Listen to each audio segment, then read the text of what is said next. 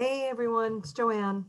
Hey, I'm making a video about our centroid and center of mass and gravity topic. So I'm on the module now, and the first thing I'm going to do is go to the overview. And in this module, you'll learn how to solve for the centroid and center of mass and gravity for composite bodies. We're emphasizing in statics, composite bodies, because often as engineers, we're designing something that has multiple parts, or we have a piece of metal that's been machined and it has many different shapes inside it. And you've already figured out, or you learned in math and or physics, how to solve for centroids and center of mass and gravity, but we're concentrating on it for composite bodies. So let's start looking at this. And some of this might be a reminder, differences between centroid, center of mass, and center of gravity. Although the location of all of these are often the same, the centroid, the center of mass, and center of gravity are really based on different critical components. The centroid is based on a body's geometry. So if a body is a 2D body, then the centroid is based on its area, the area of the multiple bodies. If the body's a 3D, the centroid is based on its volume. For center of mass and center of gravity, it's not based on its geometry, but it's based on its material properties. Where center of mass is based on a material's mass, while the center of gravity is based on the material's weight. So I'm going to stop sharing for a moment and then share with you an Excel table that we're going to be working on today. So here we're typing in centroids 2D, centroids 3D, and then center of mass,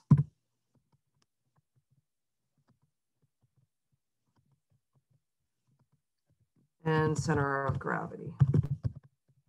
So centroid is based on geometry, and so is centroid, whether it's 2D or 3D. Center of mass is based on mass of the bodies, and the center of gravity is based on its weight. So in terms of, actually, let me write material properties here instead, and material properties here. So in terms of centroid for 2D, it's based on area. For 3D, it's based on volume. For center of mass, it's based on mass, and in center of gravity, it's based on weight. So it's important to know the distinction between these. Okay, so now I'm going to go back. I'm going to stop sharing, and I'm going to go back to the overview. Okay, so now we understand the differences between. Now the next thing we have to do is know how to calculate the centroid of area, centroid of volume, center of mass, and center of gravity. And these are my own abbreviations. CG is typically used for center of gravity, but centroid of area and centroid of CA, CV, and CM, I'm just using for simplistic sake here. So if the body is a 2D body, you're going to need to specify the X and the Y distance to the centroids and the centers. If the body's a 3D body, you're going to need to specify the X, Y, and Z to the distances, to the location rather. The distances are specified as X bar, which an X with a bar over it, Y bar or Z bar. And then in order, number 3, in order to calculate them, let me show you how. So the center of gravity of a composite body for X bar, it's going to be it would be the sum of the X bar times the weight for each individual body, and then it's divided by the sum of the weight of all the bodies. Y bar, the sum of the Y bar times the weight for each of the individual bodies summed up, and it's divided by the total weight, and then it's the same for Z. So if we're actually trying to calculate center of mass instead of center of gravity, then we would put M, we would use the mass here instead of the weight in the equation. For centroid of volume of a composite body, you see the equation is exactly the same, but instead of looking at weight, I'm looking at volume. And as you could assume, centroid of area is the same equation, but it's with area. So what we're doing for each one of these is we're summing up the centroid, center of mass, or center of gravity times the critical component for all the bodies or parts in the design, and then you divide it by the total of whatever the critical component happens to be. And it's most efficient to solve these problems using Excel or something similar. I think it's called Google Sheets, if many of you use Google Drive. So Google Sheets you can use as well. But I'm going to use Excel. So I'm going to stop sharing here. I'm going to go back to the module actually. And I'm looking now under our class notes, I'm looking at values. So I'm going to open this up.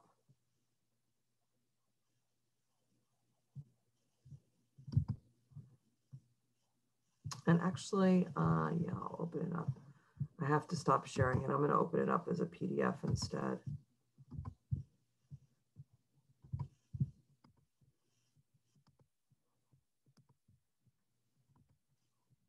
Okay, we already know the centroid location for squares, for rectangles, and triangles. So here are some other centroids that you'll need to know. So an arc is a portion of a circle. So this is a portion of a circle, as this is an arc as well, but it's a quarter of a circle. This is solid filled in. So these are all two-dimensional. This is a semicircular arc, and here's a filled in semicircle. Rectangle we know, triangle we know, and then here's quadrant of an ellipse. We have a parabola. We have portion of a parabola, portion of a parabola, and then we have another triangular area. And then if we're looking at centroids for three-dimensional objects, we certainly would know where it is, the X, Y, and Z are for a rectangle. We also would need to know what it is for a cylinder, semicircle, a triangular, rectangle, tetrahedron. And then there's a hemisphere, a paraboloid, I believe, and then a cone, and then a half cone. And we're going to see some of these shapes in the example that we're going to do. And then also you'll see examples in the text, and then you'll see them also in homework problems. So I'm going to stop sharing this now. And I'm going to go back to share in the Excel table. Okay, so I'm going to scroll down now. We're going to look at a problem. And it's a problem from the text. It's problem number 104 in chapter 5, and it says, find the centroid of volume in the X, Y, and Z direction measured from the origin. So the first thing is we look at this picture and we see that this is really one piece of material. This is not glued on here. It was a piece of material that's been machined to have this shape. And we're looking at a centroid of volume. So we know the critical component is volume. So the equation we're going to be using is the sum of X bar times the volume divided by the sum of the volumes. Now, we're measuring the X, Y, and Z bar from the origin. And when you look at this problem, it might be a little bit confusing to see where the origin is. But notice the X axis right here lies on the top of this. The Y axis lies here. And this Z, had the line been continued, you would have saw it at the edge. So I wrote, just for clarity, that the origin is on the top corner where the vertical wall intersects the horizontal plate. Okay, so the origin is right up here on top. So we look at this and we say, well, it's not really a composite body. It's not a bunch of parts. It's only one machine part. But in order to calculate the centroid of the location of this part, we really need to divide this up into sections. So if you think of it, and we could do it in many different ways. I'm going to try to do it in the shortest amount of sections, but I'm looking at a rectangular shape here with a hole That would be another part, another section. There's also a rectangular shape here. That's going to be my third section. There's a semicircle here, and then I have a circle or a cylinder up on top. So that's how I'm going to look at it. So I'm going to scroll down on my table, and I set up the table already. So notice, my first column of my table represents the section. So section 1 is this vertical wall, okay, the vertical rectangular wall. The second section is the hole in the vertical wall. The third section is the rectangular horizontal plate. The fourth one is the semicircle horizontal plate. And then the section 5 will be this circular horizontal plate.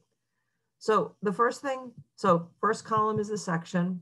I certainly could have drawn it and just wrote where the sections are, but instead I put them in the description here. So in fact, let me just write description. It's probably easier if you just redraw it or just put the section 1, 2, 3, 4, and 5 on the diagram itself. And then you don't need this vertical column, the column. Okay, now let's look. The next column of my table is whatever the critical component is. This, we're looking at a centroid of volume, so the critical component is volume. If it was two-dimensional and we're looking for centroid, the critical component would be area. If it was center of mass, it would be mass. If it was center of gravity, it would be weight, okay? And here's my X bar, Y bar. Let's,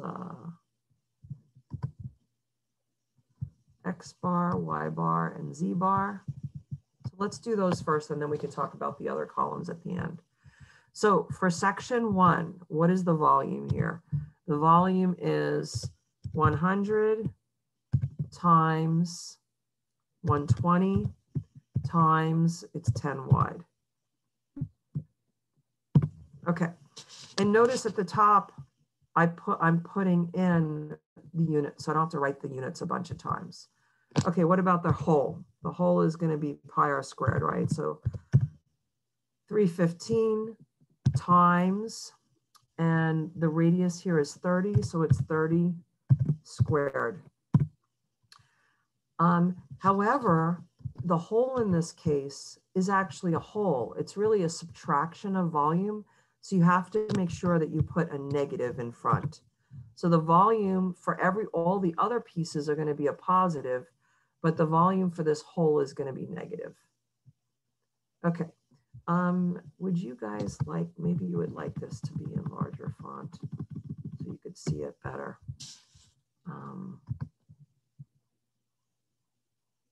Yeah, that's better.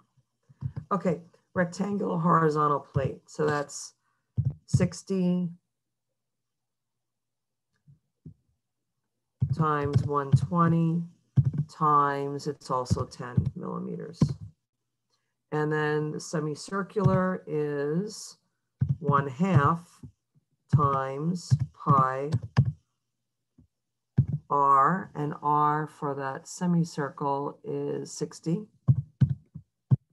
squared. So 1/2 pi r squared.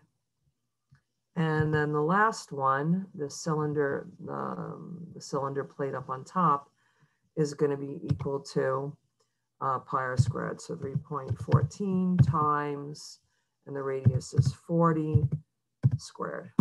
Okay, so now we have the volume of all 5 of those things, and we summed it up. So the sum here is a sum of all of them, taking into account that this is a negative. Okay, now let's look at the X bar. So X, you see where the X-axis is? Let me just go up a little bit. The X-axis is right here. So, and I'm measuring everything from the origin, okay? So for the vertical wall, going in the X direction, since it's 10 wide, X bar is going to be 5. And that's the same for the whole, it's 5. Okay, for the rectangular horizontal plate, it's 60 over, so it's going to be 30. For section 5, it's going to be 60. I'm going to put 60 in here. Okay, and then for the semicircle, well, now we have to look it up. So we know it's going to be 60 plus something, whatever the centroid happens to be. And maybe I should pull that up. So just hang on a second.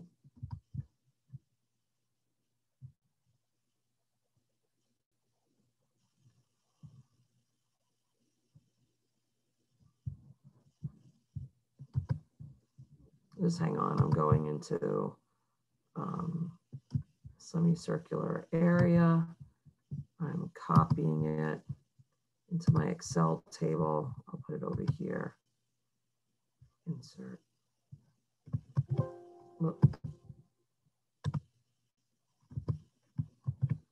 Okay, so in order to find the centroid, y sub c, right? Because I'm going along the x-axis, it's 4r over 3 pi. So let's go back to this one. So it equals 60 plus, parentheses, 4 times pi divided by,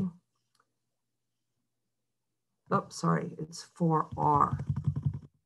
4r and the radius is 60. 4r, and I'm going to put another parenthesis in here.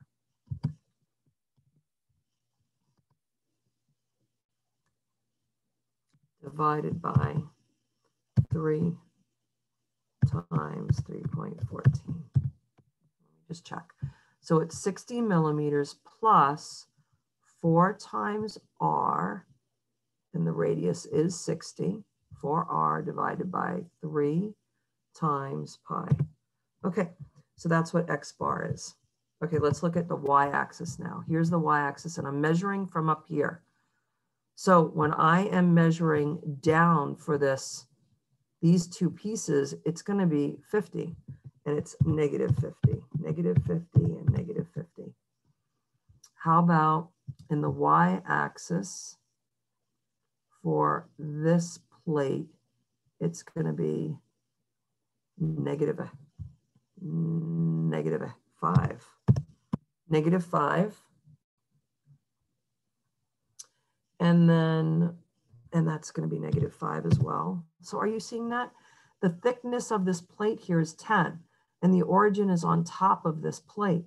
So the center of gravity, or the centroid of both of these two pieces, are going to be 5 millimeters down.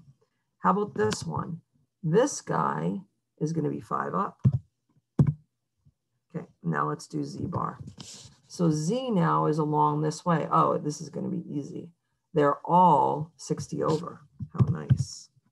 So we actually know, we know that the centroid of this composite body is going to be 60 for Z bar.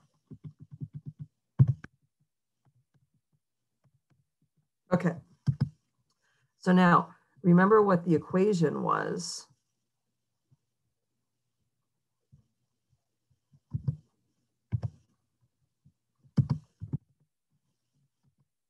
Hang on.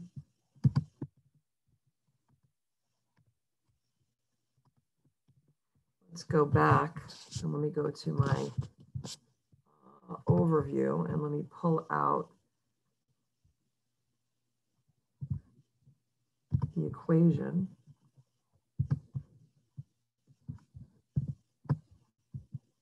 Copy it into my Excel table.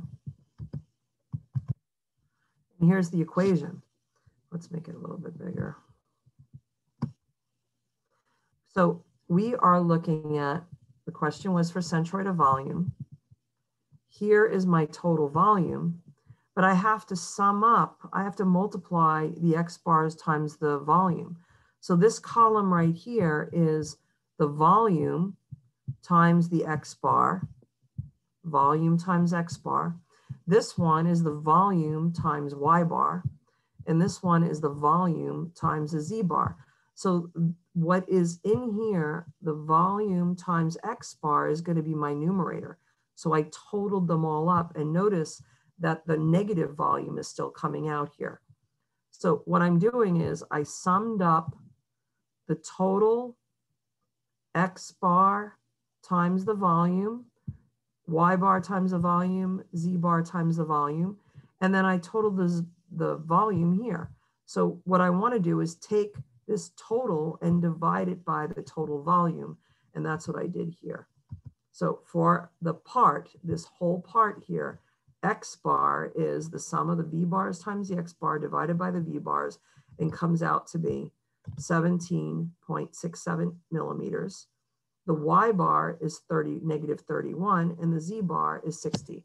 So let's take a look at, does that make sense to us? Well, we already mentioned that in the Z axis, the center of this whole thing is at 60, turns out to be 60. Well, let's look at X bar. It's probably going to be around here. What does it turn out to be? 17. So it's going to be around here because look at all this volume that's all the way at the 0. And then Y bar is here. So it's definitely going to be lower, but it's going to be higher than the 50. So it's negative 31. All right. So to get more practice, there are 2 textbook problems, 2 example problems in the textbook. I'll change this too. So you could take a look. There's one of centroid of area and there's 2 centroid of volume if you want more practice. And then I just wanted to make sure that I got, yeah.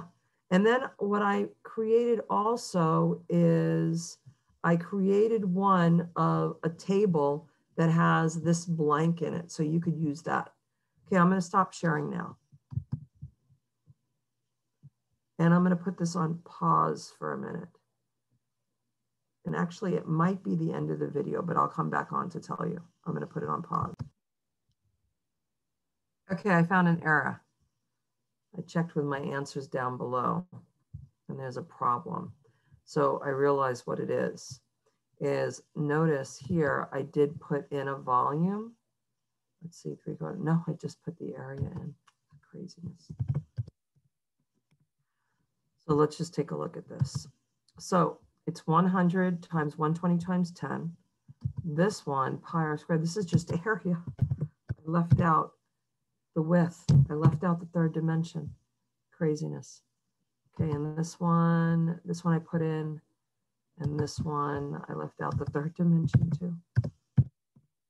Okay, so now let me check my answers. 38, negative 18, and 60. 38, negative 18, and 60. Great. Okay. So now what I'm going to do is I'm going to clear this and just make sure that you put in the right units. I'm going to clear this, whatever the units happen to be. Actually, you know what I'll do? I'll put in units.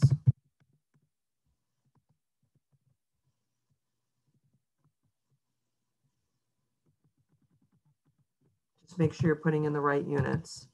And then this is going to be the critical component. In the case we did, it was volume, but it might be something else. Okay, so I'm going to save this now and I'm going to attach it to the module.